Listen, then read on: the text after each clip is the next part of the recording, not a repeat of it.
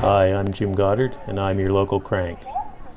Today I want to talk about something I saw at the demonstration. You can see this gentleman here is all decked out to deal with some old people and children at the protest.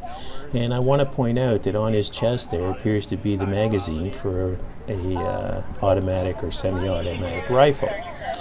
And this one over here is dressed a little more appropriately, but we have a whole group of these guys decked out like they were going off to war. I just don't think that's appropriate to deal with the public.